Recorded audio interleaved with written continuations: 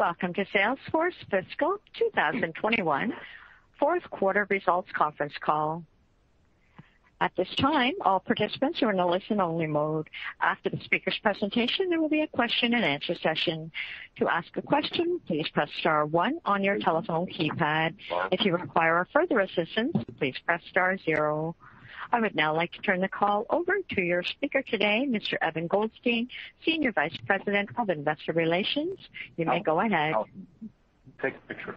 Thank you, Michelle. Hello, everyone, and thanks for joining us for our Fiscal 21 Fourth Quarter and Full Year Results Conference Call. I'm Evan Goldstein, Senior Vice President of Investor Relations.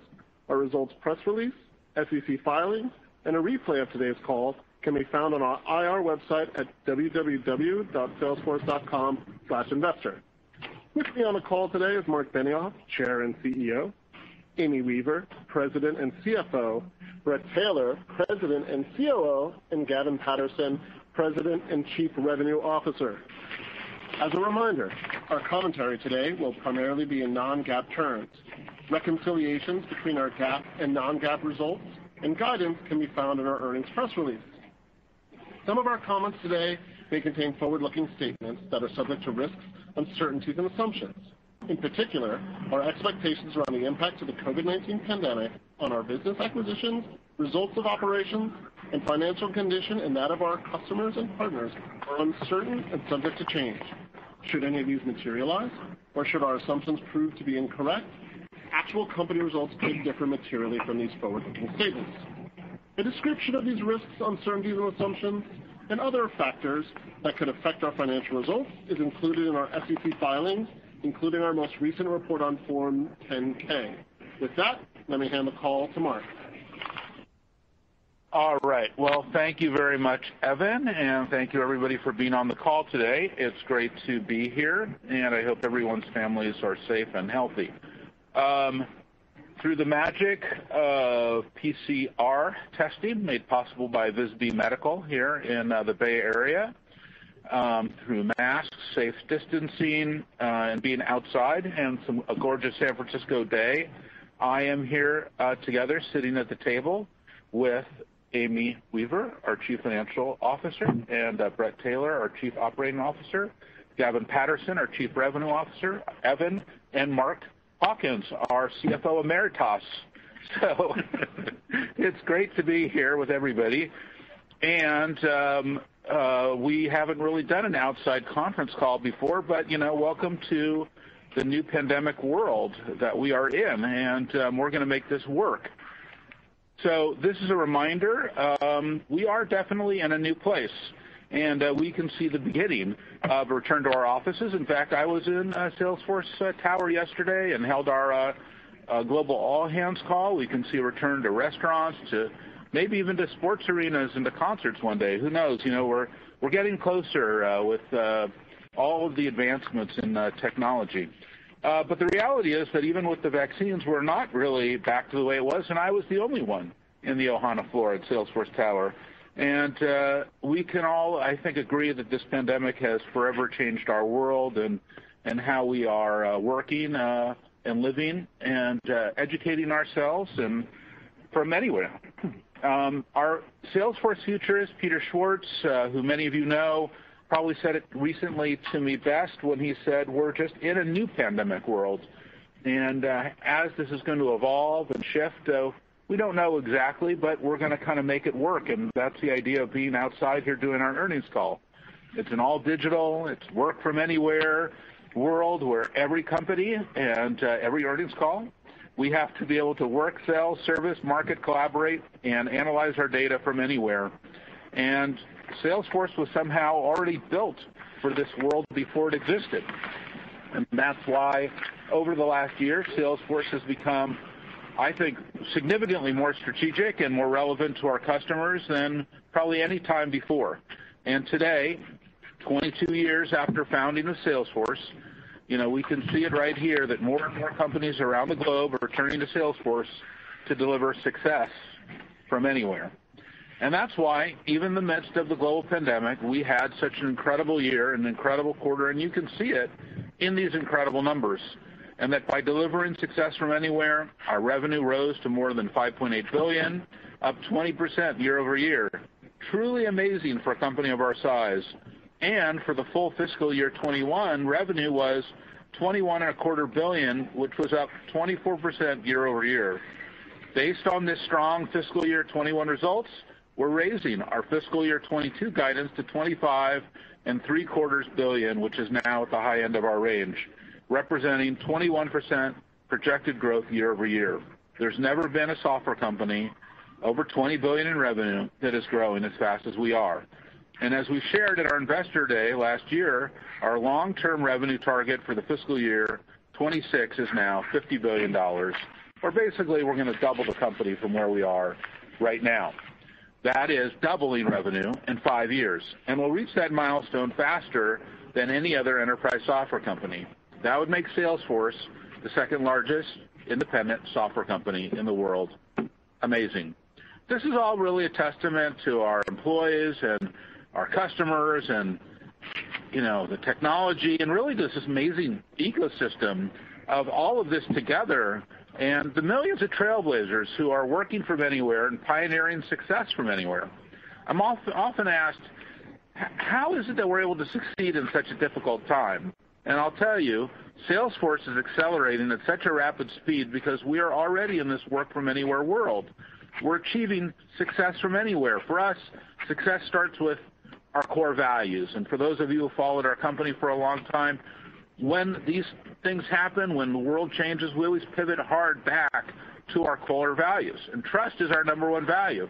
There's never been a more important time when trust in government and other institutions, well, we can see it's been eroding, and customers are seeking direct customer digital relationships. And I think that as the world has evolved, especially in the last year, the acceleration of these direct B2B and B2C digital relationships for our customers, it's more important than ever before because we're in a world of all of this mistrust. So that is why this Customer 360 platform is more important than ever, and that's why it's so important. And customer success, well, we're helping our customers navigate the pandemic and achieve success from anywhere. You can see that. I'm going to talk to you in a second about some tremendous innovations with our vaccine cloud and our contact tracing capability. And innovation, well, you can see it. We're innovating faster than ever before, developing these amazing new products and all these incredible new technologies. And equality, well, we're helping and executing philanthropy and working together across all of these communities, especially our schools, hospitals, small businesses, and the most vulnerable populations get through what have been some of these incredibly difficult times. Our values have guided us as we've pivoted to this new pandemic world. And like every year, we came into it with a business plan, but early on, about a year ago, in fact, we knew that business plan was not going to hold together. We devised a whole new business operating model for how we run Salesforce and how we would succeed from anywhere. We called that our pandemic operating model. We sharpened our relevance, increased our levels of participation, enabled our employees, created new types of sales plays. And I've shared our model with many CEOs that I've talked to over the last several months, and now they're applying it to their own organizations and getting incredible new levels of performance out of it as well. As we dialed into the model, we immediately saw our team's level of relevance, participation, and enable skyrocket. For example, from Q2 to Q4, our own enterprise sales teams, even though they were at home, used our Sales Cloud to engage in more than 6 million conversations with customers, asking how we could be the most relevant and useful to them in the time of crisis. I don't think we would have survived as a business without our Sales Cloud. It was critical to build those business-to-business relationships that are the essence of Salesforce, but that we had to do digitally. And Sales Cloud enabled us to sell from anywhere, and throughout the year we helped other great companies that you've heard about like AT&T or Inspirity or Align or 3M or so many others to do the same. And we all love getting on the airplanes and flying somewhere and being in person with the customer, but it just hasn't been possible. Now, if you look at the magic of our Marketing Cloud, well, we were able to create new digital experiences like Dreamforce, and I hope all of you had the opportunity to experience Dreamforce, but we have the ability to use our Marketing Cloud to have those direct digital relationships at scale. And instead of having 170,000 people take over San Francisco, we had more than 140 million views of just Dreamforce. That's amazing. We also created hundreds of other leadership events throughout the year for customers, employees, partners, communities, and that generated another 350 million views. In the year, customers like Zoom, like Carrefour, Humana, and so many others also chose the Marketing Cloud to fuel their digital business growth as well. And with Service Cloud, well, we managed our own caseload as our business continued to accelerate through the year as we moved our call centers and contact centers into our employees' homes with 4.8 billion interactions using our Service Cloud in the last quarter. Customers in the year like Gap and Sonos and even Uber Eats who use Service Cloud to power success from their customers from anywhere. Now, as a customer of Slack, I can tell you we're using Service Cloud with Slack to improve performance. We've seen a 26% improvement in case times and close rates and 19% improvement in same-day resolution. That's an example why our acquisition of Slack has made so much sense. We've seen the combination of products like Service Cloud and Slack together just make it so much better for us as a company or for our customers, and we're looking forward to doing so much more of that. You know, Slack can be the central nervous system for any company, connecting its people and data across systems, apps, and devices from anywhere. It's really an enabler of success from anywhere. And once our merger is approved, well, we're going to build Slack into more of these products that we've, have used today and conceptualized and make our customers even more productive. We're going to create the most open and interoperable ecosystem of apps and workflow and enterprise software. By achieving success from anywhere at Salesforce, we're delivering success from anywhere to our customers. In many ways, we're becoming the success from anywhere company. Whether it's B2B or B2C, our customers need to accelerate their efforts to go all digital to build direct, trusted relationships with their customers. And for so many companies, it's a matter of their survival. With the flexibility, scale, and time to value of Customer 360, our customers are able to quickly adapt to this new world. And on any given day, our customers are generating 3 million Commerce Cloud transactions. Well, that's up 100% from a year ago. That's not a surprise to anybody. We all know we're shopping from anywhere and creating 4 million sales opportunities working from anywhere, their home, a coffee shop, a mountaintop, or delivering an average of 2.9 billion marketing messages from anywhere across any digital channel, logging nearly 5 billion case interactions, servicing from anywhere. Now, Salesforce Einstein, which is our core artificial intelligence capability, really built in the heart of Customer 360, well, that's now delivering more than 93 billion AI-powered predictions every single day. 93 billion AI-powered predictions every single day across our entire Customer 360. Amazing. Customer 360 makes all of our customer interactions smarter than ever before, and it's a great example why Salesforce has been ranked by IDC as the #1 CRM for the 7th year in a row. It's just the fourth quarter, so companies are turning to Salesforce to build trusted relationships with their customers and deliver success from anywhere.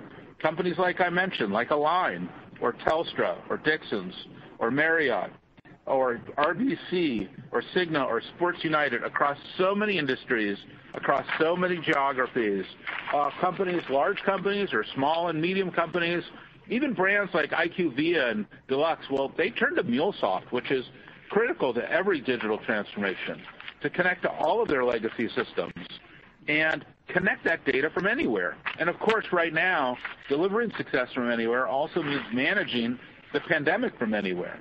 By developing technology like contact tracing, Work.com, well, you've seen Salesforce.com is at the forefront of helping organizations and governments beat back the pandemic, or in the case of the state of Victoria in Australia, well, basically eradicate it. And with Vaccine Cloud, we're helping cities like New York, or states like where I am right now in California, or other even entire countries scale up vaccine operations and get vaccine shots in arms. And I have to tell you, I've just never seen, a logistics and information technology challenge like this before. And our technology is working incredibly well. And you've seen some other implementations of technology in this area, did not work well for these vaccines. So now we can see that more than 50 federal, state, local, and private health organizations are using Salesforce to manage this incredible response to the pandemic. Cities like Austin and Chicago, New York City, California, New Hampshire, Rhode Island. I mean, it really goes on and on. More than 245 million people, in fact, have used COVID-19 data through our Tableau dashboards. And thousands of organizations are relying on Tableau's COVID-19 data hub, such as Verizon and UNC or UNICEF or Experience. And you can check that out at public.tableau.com, or just go to tableau.com and you'll see a whole tab just on their response to COVID-19. It's been incredible what our team at Tableau has done. The pandemic has shifted us all into this work from anywhere world, but it's just the beginning of a whole new era. And that's why we're so excited about what we have done and how we have transformed our own organization and our technology with Hyperforce. Look, we've built an incredible new platform. You heard about it at Dreamforce for the first time. This Hyperforce platform, this is a fundamental new architecture for us. It lets us run on any hyperscaler. Hyperforce allows us to run anywhere, and that allows our customers to choose where they want to manage their data. That's allowed us to open incredible new data centers in India and Germany, and we're planning to support another 10 new additional countries this year, and all built on this incredible new architecture. And it's 100% compatible with all our previous implementations. It's another example of how well we're going to be able to help our customers achieve success from anywhere. Now, finally, when we are successful, we have responsibility to others. It means we can be living examples of stakeholder capitalism in action. And it's why during the pandemic, we've accelerated our efforts to serve all stakeholders, including our communities and the planet. We supported frontline workers in 300 hospitals around the world by delivering over 50 million pieces of PPE. We've provided millions of dollars in grants to schools to help with remote learning, to local small businesses to stay afloat, and to organizations focused on racial justice as that turned into a crisis here in our United States. And we've partnered with Gavi, the Vaccine Alliance, on equitable distribution of vaccines across 190 countries. I'm incredibly proud of our efforts to fight climate change and protect our planet. In fact, we are a net zero operations company today, and we've also reduced our carbon emissions by 40% in the last year.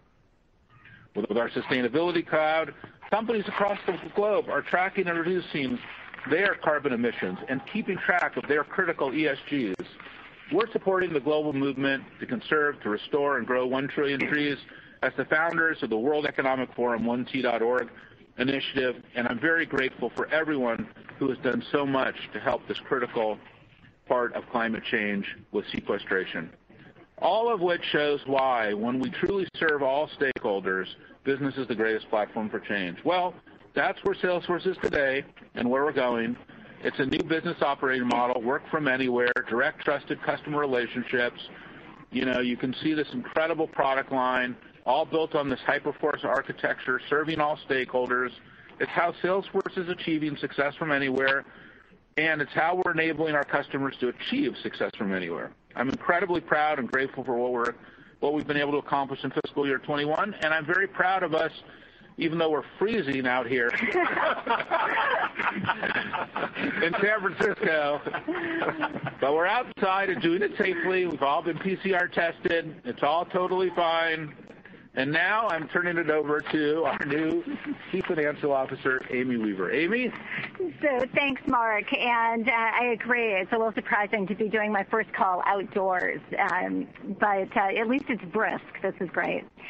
So I'm thrilled to be here today in this new role. I've really enjoyed the opportunity to meet with and learn from many of our shareholders during the transition period. And I'm looking forward to getting to know more of the investment community during fiscal 22. So as Mark described, we closed out our fiscal 21 with another quarter of outstanding growth at scale and solid bottom line execution. So let me take you through some of the results for Q4 and fiscal 21. I'll begin with top line commentary. Total revenue for the fourth quarter was $5.82 billion, up 20% year over year, or 19% in constant currency. For the full fiscal 21, revenue was $21.25 billion, up 24% year over year in both dollars and constant currency. This was a well-rounded performance across geographies and service product offerings. Revenue attrition in Q4 was between 9 and 9.5%, which was slightly favorable versus our Q3 guidance assumptions. Our continued focus on customer success has resulted in attrition rates better than we had assumed each quarter since the onset of the pandemic. However, our Q4 attrition rate is still higher than where we finished a year ago. Our remaining performance obligation, representing all future revenue under contract, ended Q4 at approximately $36.1 billion, up 17% year over year. Current remaining performance obligation, or CRPO, which represents all future revenue under contract that is expected to be recognized as revenue in the next 12 months, was approximately $18 billion, up 20% or 18% in constant currency. Turning to operating margin. Q4 non-GAAP operating margin was 17.5%. This includes a $184 million real estate impairment charge. As a reminder, our guidance for Q4 had assumed $80 to $100 million in real estate charges. During the quarter, we identified further opportunities to consolidate and sublease across our global portfolio, including in some of our hub locations. For the full year, we delivered non-GAAP operating margin of 17.7%, up 90 basis points year over year. The upside from our guidance was largely driven by revenue outperformance and partially offset by the incremental real estate charges that I just referenced. Q4 GAAP EPS was 28 cents and non-GAAP EPS was $1.04. The outperformance in the quarter was primarily due to higher revenue, as well as realized and unrealized gains on our strategic investments portfolio. These mark-to-market adjustments benefited GAAP EPS by approximately 21 cents and non-GAAP EPS by approximately 22 cents. Turning to cash flow. Operating cash flow in the fourth quarter was $2.2 billion, up 33% year over year. For the full year, we delivered $4.8 billion of operating cash flow, up 11% over last year. This number was slightly lower than our guidance for the year, which was driven by the growth investments discussed on previous calls, as well as by timing of collections at the end of the quarter. CapEx for the quarter was $149 million, leading to free cash flow of $2 billion, up 35% year over year. Now, turning to guidance for Q1 and fiscal 22. As a result of our Q4 performance, we are raising our Q1 revenue guidance by $170 million to $5.875 billion to $5.885 billion, or approximately 21% growth year over year. This includes a $40 million contribution from Acumen Solutions due to an earlier acquisition closing date of February 1st. Additionally, please note that MuleSoft will contribute to higher sequential revenue than historical norms in Q1 due to certain contracts that closed in Q4 but have start dates beginning in Q1. We are also raising our fiscal 22 revenue guidance by $200 million to $25.65 billion to $25.75 billion, or approximately 21% growth year over year. This includes $190 million from Acumen and, subject to closing, $600 million from Slack. For Q1, we expect to deliver CRPO growth of approximately 19%. We expect non-GAAP operating margin for fiscal 22 of 17.7%, or flat year over year. We're pleased to keep the margins flat despite an expected 160 basis points headwind from Slack and Acumen, continued investment in our core business, and the anticipated gradual increase of travel in the second half of fiscal 22. I do want to call out that the real estate consolidation mentioned earlier will have a positive impact on the longer-term P&L, but at this point, we do not see a material benefit in fiscal 22. We expect GAAP diluted EPS for fiscal 22 of negative 44 cents to negative 42 cents, and non-GAAP diluted EPS of $3.39 to $3.41. We expect recent M&A will be a 53-cent headwind to non-GAAP diluted EPS. Please recall that our OIE and EPS guidance assume no contribution from mark-to-market accounting as required by ASU 2016-01. We expect fiscal 22 operating cash flow growth of 10 to 11% year over year. Note that this includes the expected dilutive cash flow impact of Slack and Acumen, which we expect to represent a headwind to our year-over-year growth of approximately 9 points. We continue to expect CapEx to be approximately 3% of revenue in fiscal 22, resulting in a free cash flow growth rate of approximately 10 to 11% for the fiscal year. Excluding the anticipated impact of M&A noted above, this rate would be 21 to 22%. To close, in a year far different from what we ever could have expected, Salesforce delivered durable top-line growth, non-GAAP operating margin expansion, and took important steps on our path to $50 billion by reimagining our business and setting ourselves up for success from anywhere. I'm extremely proud of the way that our employees navigated the challenges of fiscal 21 with grace, resilience, and with an unwavering commitment to our values and to our customers.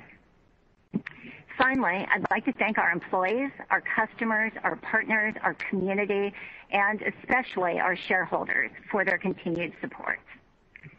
And with that, Michelle, let's open up the call for questions. Okay. Again, as a reminder, if anybody would like to ask a question, please press star 1 on your telephone keypad. Your first question comes from Mark Murphy from JP Morgan. Your line is open. Thank you. I have to say I love the outdoor conference call, and I swear I heard a seagull or a crow in the background there in Salesforce Park at some point. So love that innovation. My question is, where are you in the demand cycle for Einstein and the AI technologies? You've had such a long head start there with that vision, and you've been embedding it into your clouds. But it seems like right now is the moment that most companies are finally really prioritizing AI as a top initiative. It's really this year. And so I'm wondering if you're sensing any kind of inflection there with companies being recharged and more ambitious goals for Einstein and the data layer. Well, I'm going to let Bret Taylor take this over, but before he does, I just want to say that, I'm so excited with how Einstein has been received by our customers and also how we have deeply integrated it into all of our clouds. It's, definitely a critical enabling technology that has made everybody just a lot more productive. And I've been surprised, while other companies have divested some aspects of artificial intelligence, we continue to see Einstein become the critical enabling capability and differentiation that we can offer key clouds, especially what we've seen with commerce. So I hope that Bret can further illuminate that. Yeah, it's a great question, and I definitely view this year and this new pandemic world as an inflection point for the adoption of Einstein. Broadly, I think we're seeing just incredible secular trends towards digital. I've heard a lot of CEOs just talk about essentially we did in a year what might have taken a decade before in terms of adoption of digital technology. And when all of your customer and your partner and your employee interactions are digital, artificial intelligence and Einstein can make every single one of those engagements more personal. To put some numbers on it, I'll just take Service Cloud as an example. Our digital service capability has grown at just unprecedented rates this year. And with the adoption of things like chatbots and powered by Einstein, we saw 91% quarter-over-quarter growth in chatbots alone. Our Marketing Cloud, which is just every single one of those interactions is personalized. If you looked at Cyber Week this past quarter, mobile push notifications were up 131% year over year. SMS was up 171% year over year. You're seeing just unprecedented adoption of digital. And the thing Mark covered in his opening remarks, I think, is really important. And a big part of our thesis as a company is we're not going back. The people who have experienced all these digital trends, whether it's, buy online, curbside pickup, that direct consumer trend in the consumer packaged goods industry, the move to telemedicine.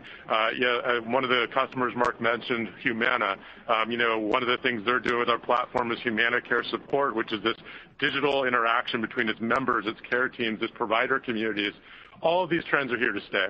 And when we think about Einstein, we think about our platform broadly, we really think that we're looking over the next 5 years, how can we help every single one of our customers across all these industries gain success from anywhere, and Einstein is a huge part of that vision. And your next question will come from Brad Zelnick from Credit Suisse. Your line is open. Excellent. Thanks so much, and congrats on all the success. My question is for Mark and/or Gavin. How do you think about the potential for acceleration coming out of a recession? Does your current pipeline look like it can support it, and are you properly staffed up to capture the opportunity ahead? Sure. Thanks for the question. The pipeline is very strong, and we saw that build throughout the year, and coming into Q4, we continue to see it build.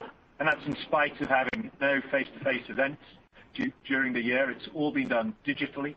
And as Mark said in his opening remarks, Dreamforce 2U, where we delivered the whole thing digitally, was a huge success at giving us access to decision makers and allowing us to strengthen that pipeline.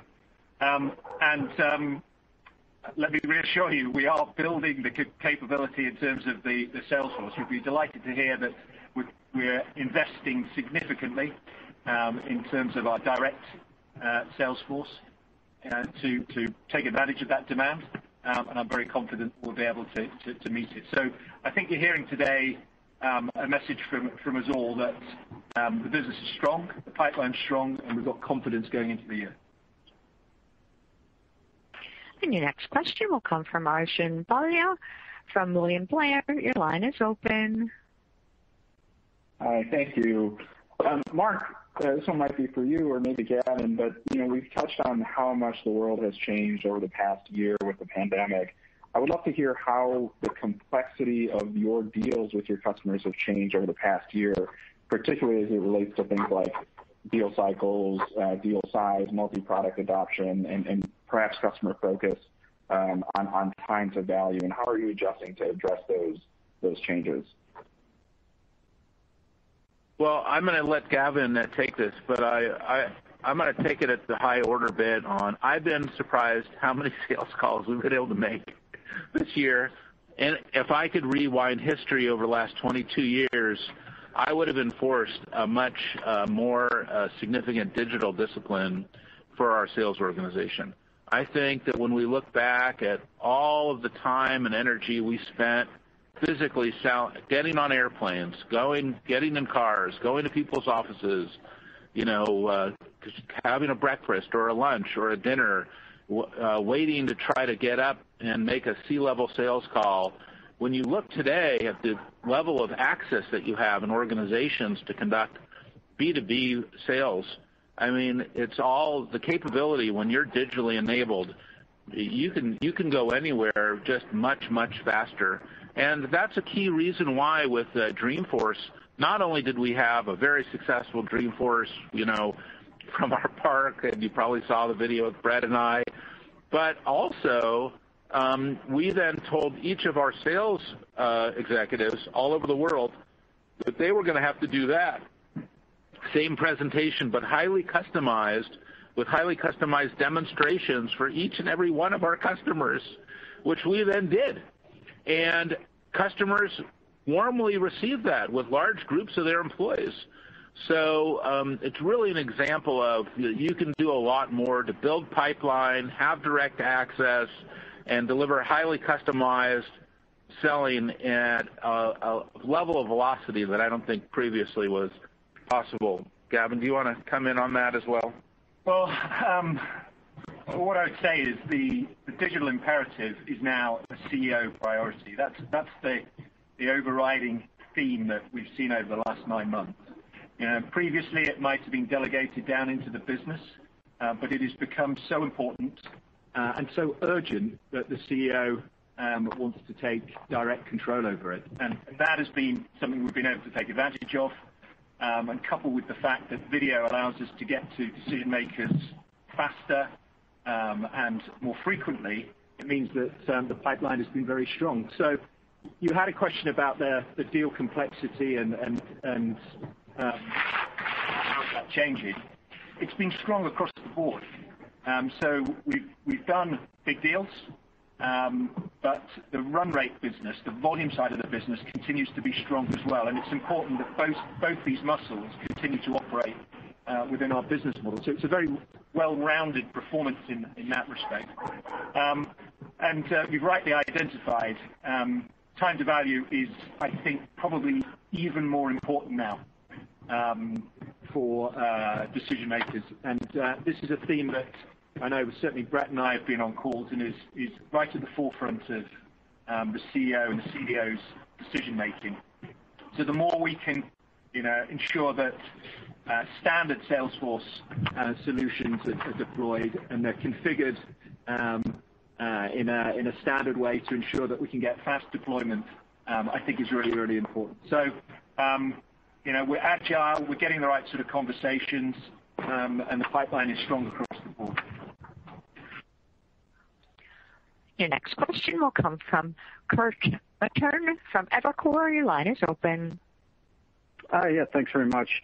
Maybe this one's for Brett. Brett, you all named David Schmeier Chief Product Officer and President this quarter. I was just wondering if you could talk a little bit about sort of what you're thinking in terms of going more vertical from a product sort of development perspective and, in terms of his appointment. And maybe, Gavin, how does that match up with how you're thinking about trying to maybe double down on certain verticals where you can go deeper with customers and sort of from an industry perspective, because that seems to be one of your strengths is being able to sort of go deep in certain industries. So can you just talk about that a little bit? Yeah, it's a great question. I'm so grateful to have David at this company. I was joking with Mark the other day that David Schmeier has forgotten more about CRM than most people know. He's been in this industry for decades and is truly an expert. And our strength as a company is that we are experts in our lines of business. We want to help people sell from anywhere, service from anywhere, market from anywhere, do digital marketing from anywhere. But we are increasingly experts in industries. And now, thanks to both our organic strategy and our acquisition of Velocity, we're at 12 industries that we serve across so many strategic verticals for our customers.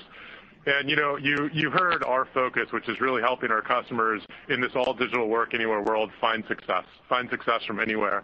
And so much of that is really industry specific. Every industry is going through a very accelerated digital transformation. In consumer goods, as Mark said, it's about creating direct, trusted customer relationships, which is a completely new digital motion that requires new expertise, new software, new and candidly just a new business model. In areas like healthcare, you've seen the impact this year. Retail, obviously, Cyber Week has accelerated, again, by almost a decade's worth of acceleration this year. And when I think about our ability to really provide success from anywhere, it's really building in those industry-specific processes so they work out of the box. As Gavin and I mentioned, we're doing a lot of calls together, and that time to value discussion is the first thing that comes up. And our vertical solutions are a big part of it because it means we essentially are starting all of our customers on third base with the industry-specific processes that are important to them. So really grateful for David's leadership and really grateful for the alignment between our product strategy and our distribution and sales strategy that this verticals effort gives us. Your next question will come from Tom Roderick from Stifel. Your line is open. Wonderful. Thank you for taking my question. Mark, I guess I'll direct this to you, but probably a good opportunity for Gavin to chime in as well from the field. Seems like every year, you get to the fourth quarter and the big deals, the ELAs, the big digital transformations. A lot of those do show up in the fourth quarter. I would imagine over the last several years, the nature of those transformations have changed. Given this has been such a wild and unusual year, would love to hear what you're hearing from the field, what customers are talking about that's different in the way that they're going about their digital transformations.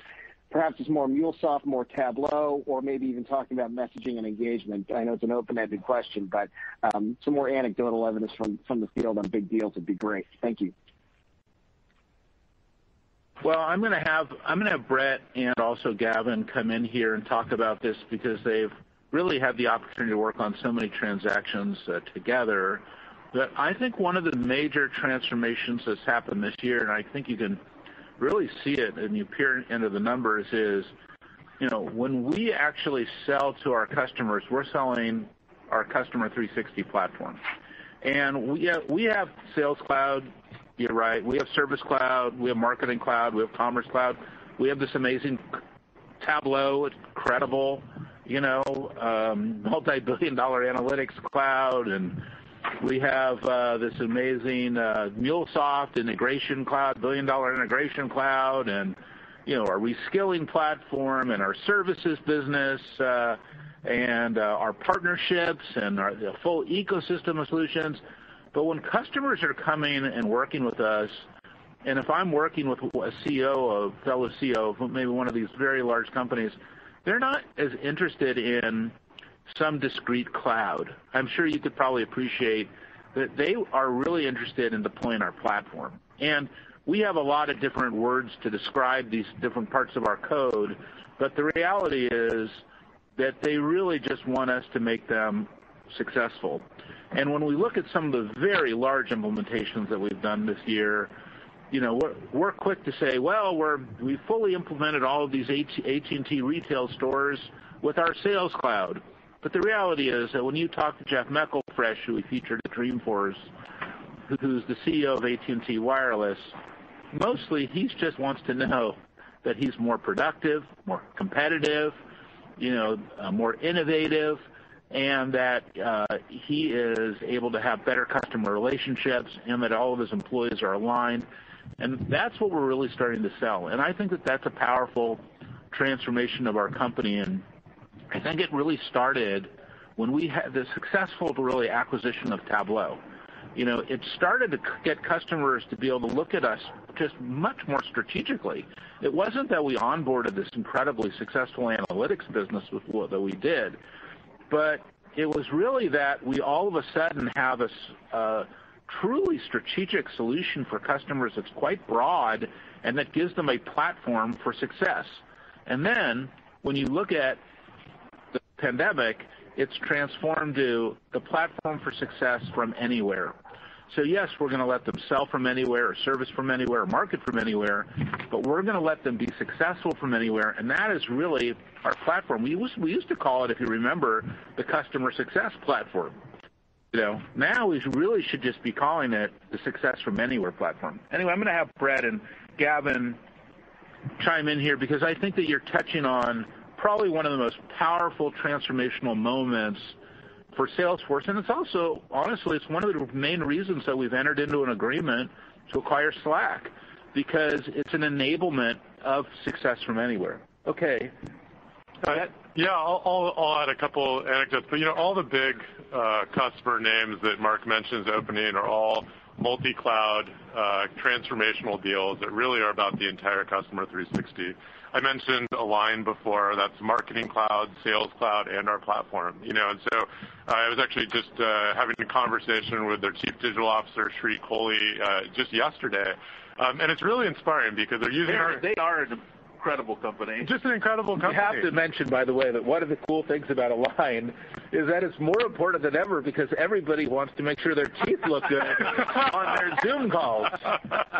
So they're have a huge upsurge because everyone's like, whoa, everyone's looking at my teeth. Anyway, go ahead.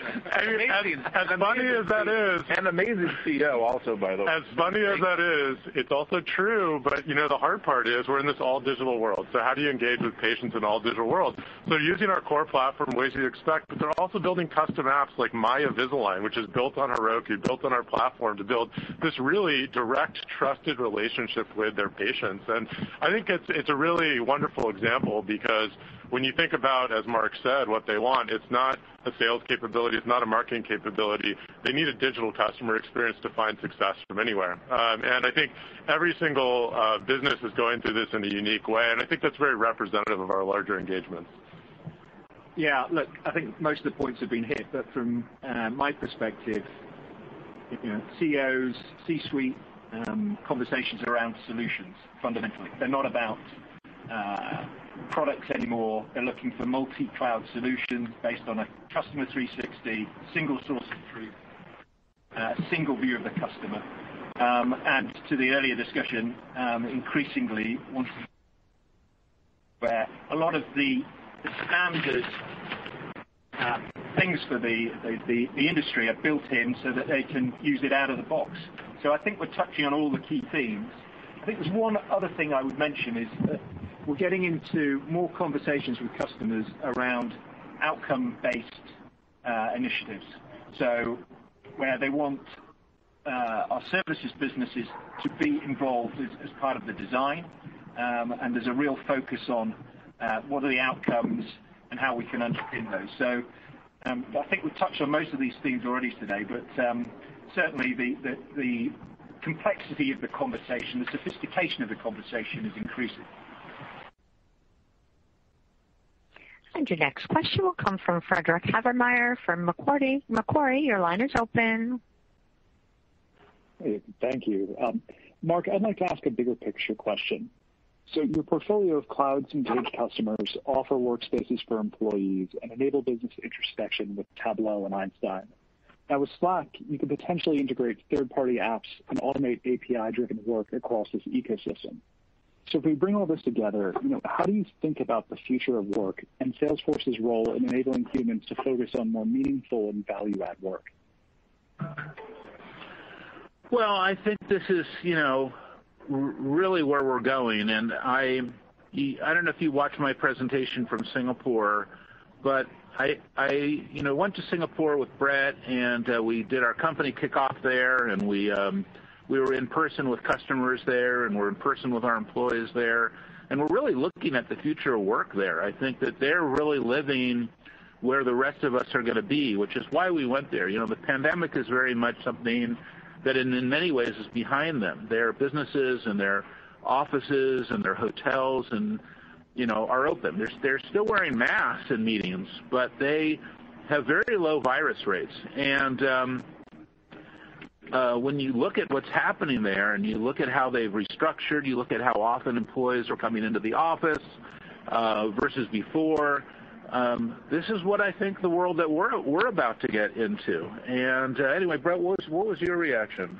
I think it's a really wonderful point. I think the future right now, we're at this inflection point where every executive, including Mark, including me, has this once-in-a-lifetime opportunity to really transform the way their companies work. If you had told me a year and a half ago that we would execute this entire year without being in an office, without getting on an airplane, I would have said it was impossible. But we did do it, and we did it without any notice. And every executive and every company, including ours, coming out of this is really asking the question, what is the company we want to be on the other side of it? What sales meetings are we going to get on an airplane for? Is that contact center that used to be a building but is now something that exists in the cloud, are we going to go back to the building or just embrace the cloud? And I think it really everywhere, and when we were in Singapore and talking to a bunch of companies that had reopened, what stood out to me, Mark, was actually how many of the pandemic behaviors actually remained, and I think that's a really interesting glimpse of the future, and you're seeing it across our customer base. There's this concept called flexible work that every single sales meeting I'm in, it comes up, which is when are employees going back to the office, and notably, what employees aren't going back to the office. And I think it's a really interesting time for digital technology. But as you said, I think it's a really interesting time to think about what the future of work looks like. And it's part of what drew us to Slack and that company's vision for the future, because it's not just a digital translation of the way we used to work. It's truly a vision for a new way to work. And I think there is really just incredible appetite for that from our customer base.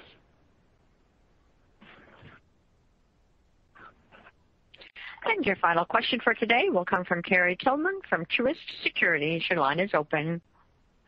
Yeah, thanks for taking my question. And I guess, Brett, maybe it's for you. I remember asking at the Analyst Day about CDP and your all's efforts there. I think you had said something about how you have some large strategic opportunities you were working on, but I'm kind of curious what kind of benefits did you see from the CDP product in 4Q, and how much it drove Marketing Cloud, and how big could this business be in FY 22? Thanks.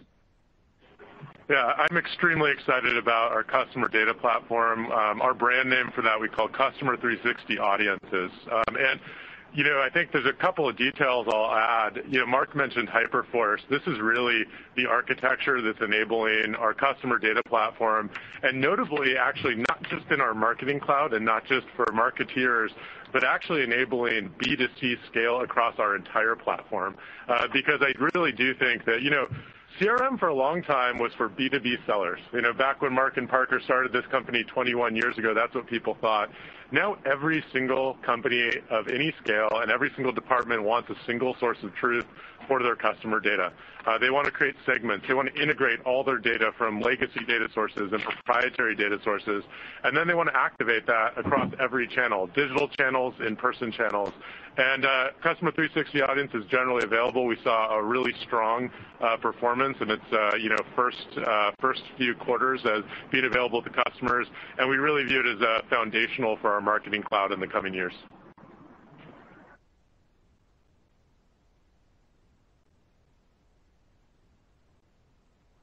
We will take one more question from Kash Rangan from Goldman Sachs. Your line is open.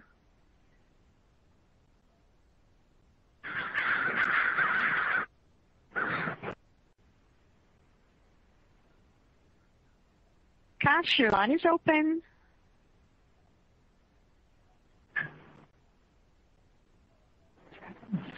Okay, that brings us to the end of our Q&A session. We'll turn the call back over to the presenters for closing remarks. Thank you all for joining us on our Q4 FY21 earnings call. If you have any questions, please email us at investor@salesforce.com, and we look forward to seeing you at our Q1 call. Thank you. Thank you, everyone. That will conclude today's conference call. You may now disconnect.